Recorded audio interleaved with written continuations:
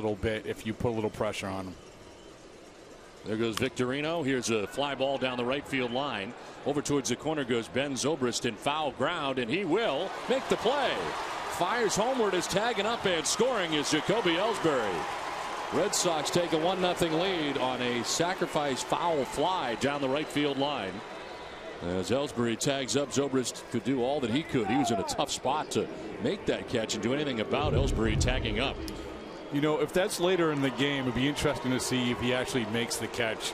Remember a couple of years ago, J.D. Drew had that conundrum almost in the exact spot where he should have dropped it, and he went over and made the catch in a